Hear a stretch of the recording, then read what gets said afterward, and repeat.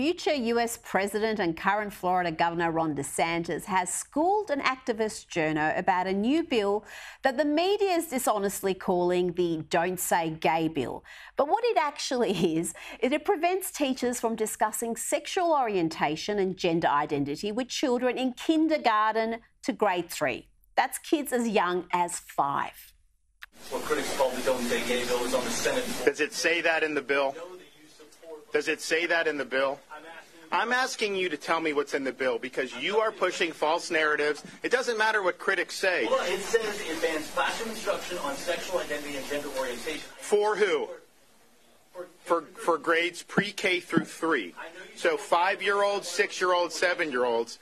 And the idea that you wouldn't be honest about that and tell people what it actually says, it's why people don't trust people like you, because you peddle false narratives. And so we disabuse you of those narratives. And we're going to make sure that parents are able to send their kid to kindergarten without having some of this stuff injected into their school curriculum.